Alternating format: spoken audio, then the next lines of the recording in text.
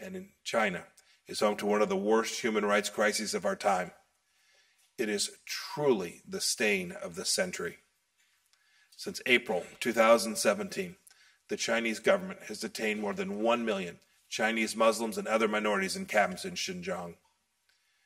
With us today is Juhar Ilham, a courageous woman who has fought for the release of her father. He was given an unprecedented life sentence for his writings, dedicated to bridging the gap between the Uyghur people and the Han Chinese, a noble undertaking. Ms. Bet Tamraz, Pastor Seng, Ms. Ilham are just three of the many who we invited here today. These are heroes who have come to this ministerial from around the world. Their stories are of fiery trials, heart-pounding courage, and truly uncommon faith. I'd like to ask all of them to stand now for applause.